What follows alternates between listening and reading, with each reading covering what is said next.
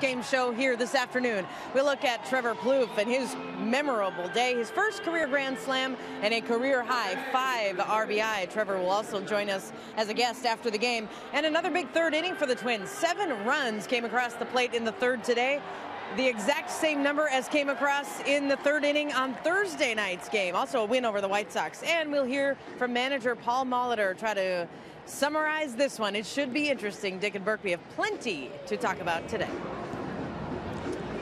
When you're on the verge of a 4-game sweep and you're having a lot of fun leading by 10 runs, hijinks in the dugout there.